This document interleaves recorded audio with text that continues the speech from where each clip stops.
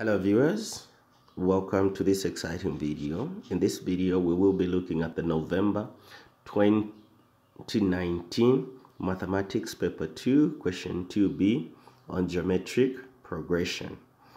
The question reads, given the geometric progression 4, 8, 16, find, given the geometric progression 4, 8, 16, find 1. The geometric mean of 256 and 1024, 2 marks.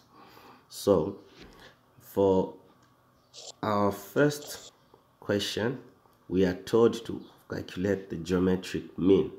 So what is the geometric mean? The geometric mean is just the nth root of the product of the terms given. So what we have is geometric mean is equal to the root, okay, we'll put whatever the nth root of the various terms. So we can have t1 times t2 times, it continues until, times the nth term. So this will be the formula for the geometric mean.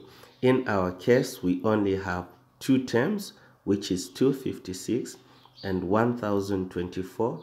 It means that we are going to have the square root of the product of these two terms. Therefore, the geometric mean is equal to the square root of 256 multiplied by 1024. So this is what we are looking for. So 256 times 1024. So we'll have 256 multiplied by 1024. So we actually have 262,144. 262,144. So this is going to give us 264,144, and we are looking for the square root of this number. So we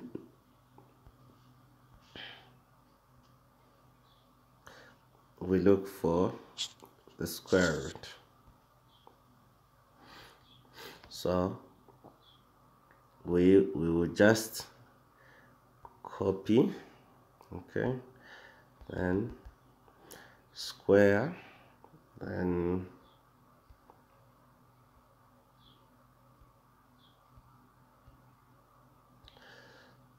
there.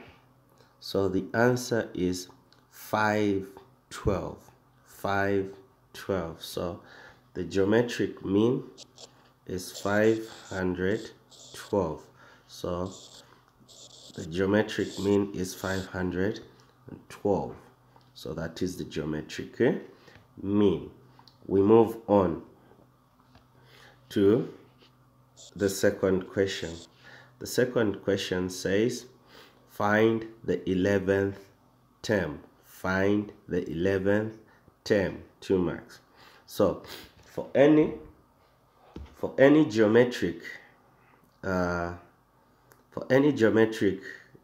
progression question, we need two things to find any term that we wish to find. We need to find the common ratio and the first term. So we have been given the first term to be equal to 4, but the common ratio is what we don't have, but we can find the common ratio. The common ratio will be found by dividing the second term by the first term, or the third term by the second term. So the common ratio is equal to 8 over 4. 8 over 4 4 into 4, 1. 4 into 8 is 2.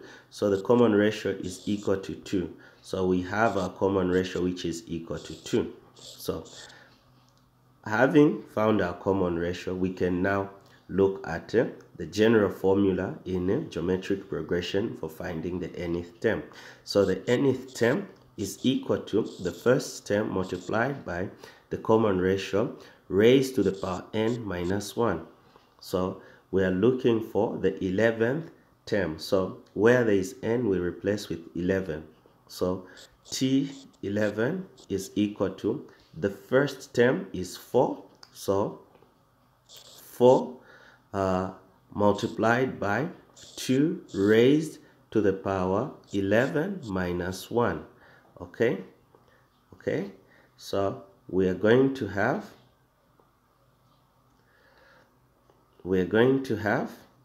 the 11th term is equal to 4 open bracket 2 raised to the power 11 minus 1 is 10 raised to the power 10.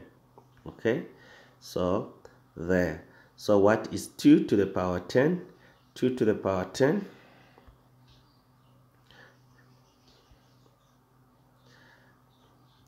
2 to the power 10 is equal to 1024. 1024. So this is equal to 4 multiplied by 1024. So 1024. So 4 multiplied by 1024. So this multiplied by 4 is 4096. 4096. So 4096. So this will be our 11th term. 11th term is 4096. 4096. All right, we go to the third part of the question. The third part of the question is saying the sum of the first 11 terms. The sum of the first 11 terms. Now, for us to choose the formula for the sum, we first need to look at the value of the common ratio. So, in our case, the common ratio is equal to 2, which is greater than 1. So the common ratio is greater than 1. Because it's greater than 1, we'll pick a formula that will have r greater than 1. Okay? R greater than 1. Or which is the sum of nth terms is equal to the first term, open bracket, r to the power n minus 1 over r to the power n or r minus 1. Okay? So a, the first term, open bracket, the common ratio raised to the power n minus 1 over r to the power r minus 1. So the sum of the first 11 terms is equal to the first term, which is 4 open bracket 2 to the power 11 minus 1 close bracket over 11 over 2 minus 1.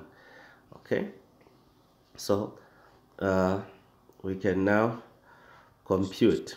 So it will be 4, 2 to the power 11, 2 to the power 11, 2 raised to the power 11